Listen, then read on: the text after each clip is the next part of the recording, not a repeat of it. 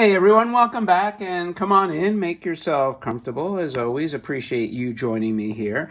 I have something I don't normally film. I have a lot of custom 3D printed Brian Hayes, the creator of the extraordinary website Alphadrome, where all the cool collectors hang out, especially if you're into robots and space toys. So the main reason I don't normally video his robots are because sometimes I have to put them together, and they come from the UK. They're very well packed. It's easier for me to just keep them packed, put them away until it's time to display them. But in this case, I got 7 of them, some color variations. So I said, you know what, let me try to film at least 3, maybe more, but 3 of these are, like I said, color variations. And before we get rolling, as always, if you're new to the channel, do me a favor and please subscribe. You will be among the elite high IQ collectors if you do.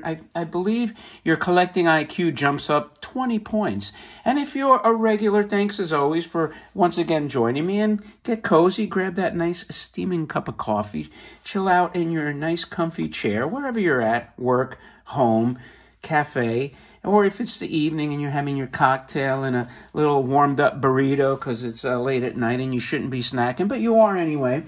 Let's look at the first one I am going to pick is the SelektRobot right there. So once I bring him in frame, I will try to get him a little closer. So this robot was from the Dan Dare comic strip. Dare I say Dan Dare.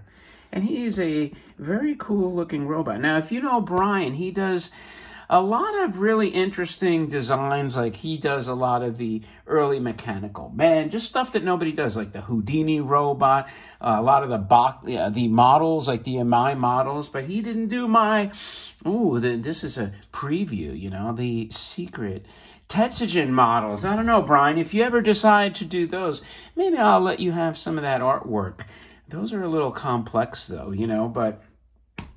So anyway, rather than open it up, because I said, you know what, I know the other part of the reason I tend to put his stuff away is because then there's always screws you got to undo, and it takes a while. So in this case, I already took it out of the box, removed it nicey nice, and put the AAA batteries in there so that we can see this guy roll. So here is the design. You know what, let me go to the box first. Let's see if I can get this without tumbling everything else over. So he usually does a nice label box, like so. You'd have to look up the year that Dan Dare was around. I would guess like late 40s, 50s. So my guess is this came out of one of those comic strips. Very cool. And he uses a label and then a plain white box. And you can see he signed it there. The ever-important autograph, you know. And as for the robot, very faithful to the comic strip. You know, kind of I'm getting like a Tetsugen vibe from this, believe it or not. That bulbous body, even the feet, kind of has some ratchets on the top. This is very cool. You know, I give Brian and John a lot of credit in their 3D work. It's really outstanding. So you can see the back here has the pop-up door. I like that door, just snaps in place. And the 3D printing is getting so nice. I'm assuming this is not resin, because I could see the lines, but it's very smooth. You know, 3D printing is getting a lot better. Now, the resin printer that John uses, I mean, the results on those small parts are really good. And I actually have one of those myself. I haven't even opened it up, but I could tell you that as of right now, I have no desire to mess with it. Too many stages in the curing process. Anyway, let's turn it on and see SelektRobot in action.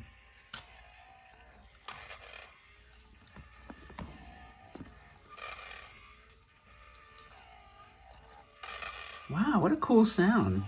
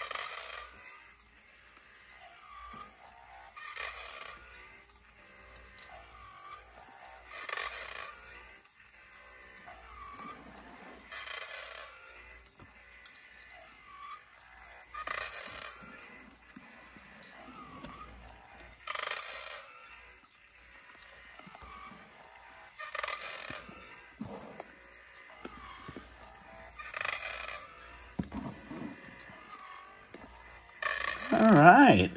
Wow. That is really cool. Kind of cooler than I expected in the sense he has that really cool sound. You know, the simplistic geometric shape of this is something that, you know where else you see?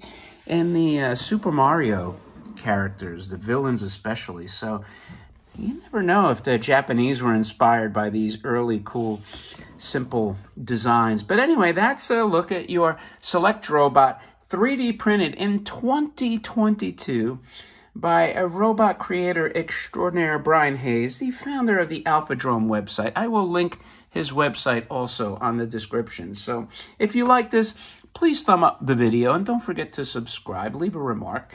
And with that, appreciate your time, and I will talk to you later.